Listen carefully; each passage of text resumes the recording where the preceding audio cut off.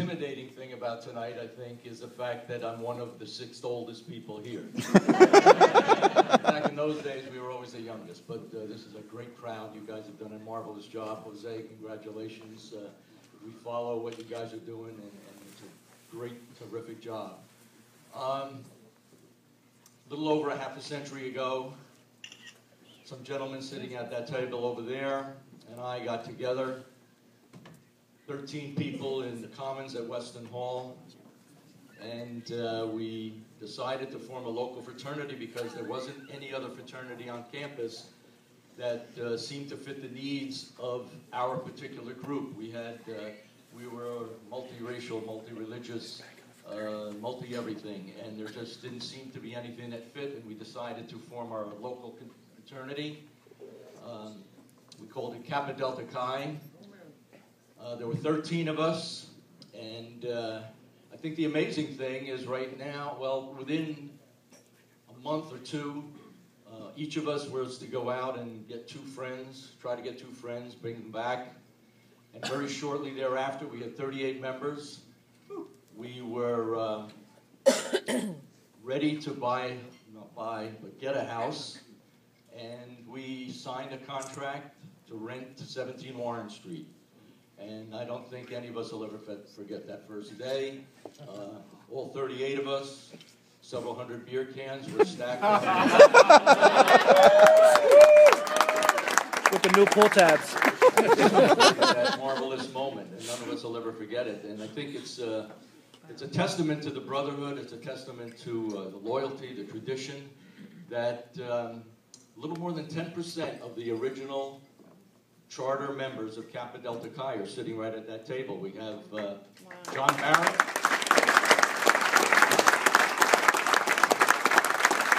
Carl Belt right here, Bob Trombone,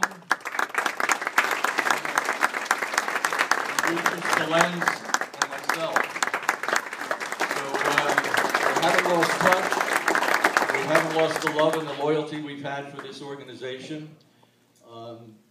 Having started it all those years back with those few guys, I look at this and I am just overwhelmed. I mean, my wife and I have 4 children, 9 grandchildren, 8 of them are boys. A lot of Theta Chi's coming up.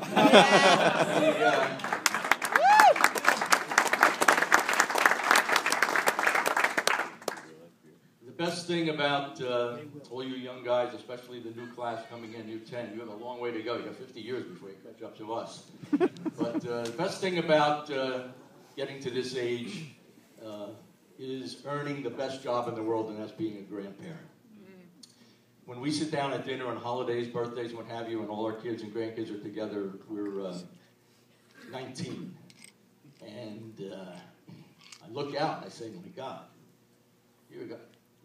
Say to my wife, look what we created here. I look out tonight and I see 100 brothers and their dates and wives and partners, and I say, look what we created. It is a marvelous, wonderful.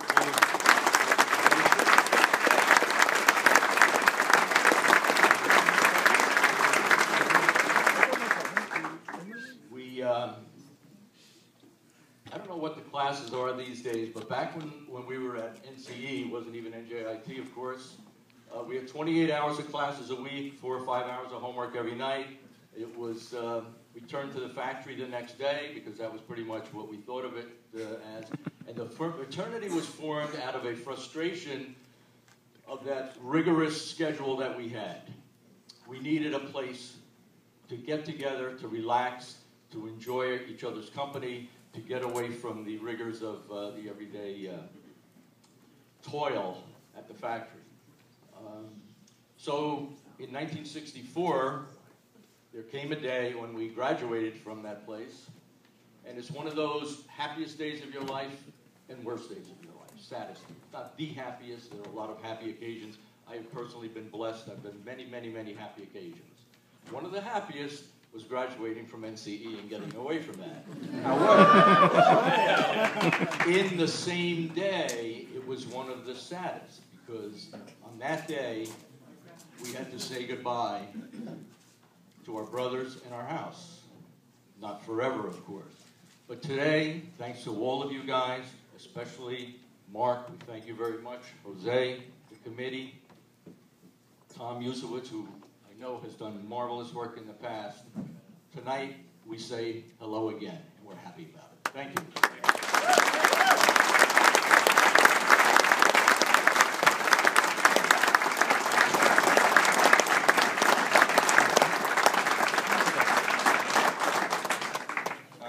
I had a prepared speech, but I think I'm going to abandon it after seeing the dedication here that everyone has for me. I would like to step back in time a little bit, though, and first of all, welcome everyone, the brothers, the pledges, their families and partners, and friends. I'm really touched by what I see here tonight. As John said 50 years ago, and by the way, let's have another one before 50 years, okay? When you do. Yeah!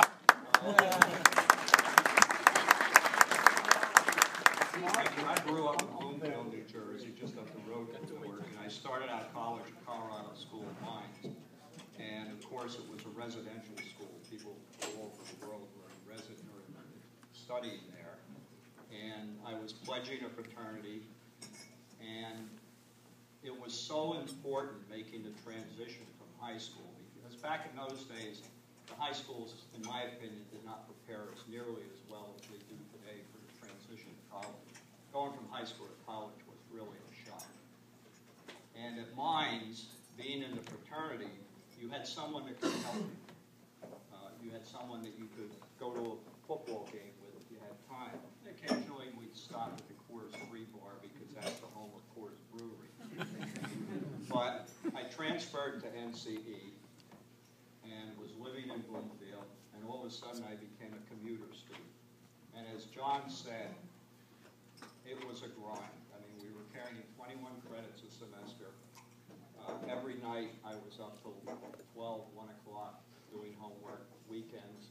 We really had no time to socialize with one another. There was no one there to help you at night if you had a problem. There weren't any computers, there were no emails, you couldn't do anything. The best you could do was call somebody up on the phone.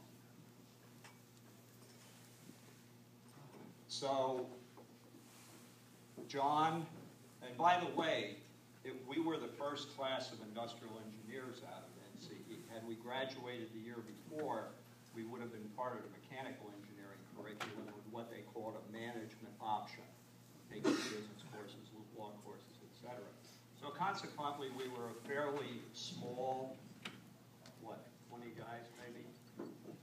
Although we did have very close friends like Joe Lako and the other disciplines.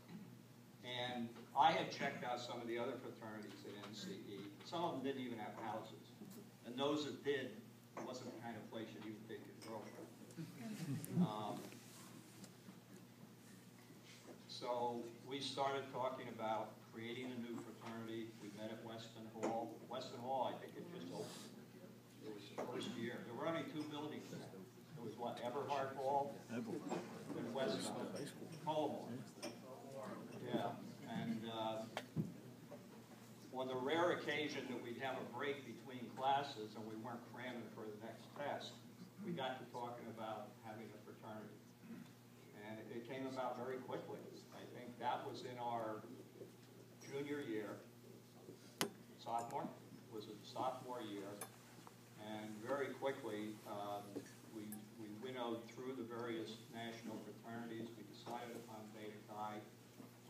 They even waived the 1-year colony period because we had matured so quickly as in terms of we had a house. And it really helped me. I mean, I still commuted, but having brothers that you could turn to, that you could socialize with, that could run the gauntlet between Warren Street and High Street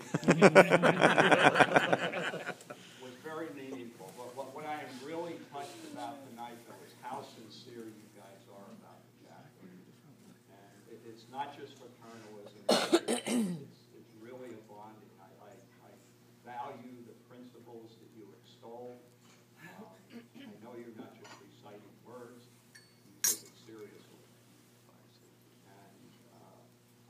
apologize, like a lot of my contemporaries, we haven't stayed in as close a touch with the fraternity as perhaps we should have. And I'm also going to make a little sales pitch here. I've been to the firehouse. The alumni needs to kick in. We really got to help these guys. It's a marvelous place. It's a gem, but we've got to make it that. I mean, these guys have the same heavy workload that we have. They have to have a decent place to live and to study. I'm very proud. I'm proud to have been involved in the inception of this. I'm proud of where it is today. And I can't tell you how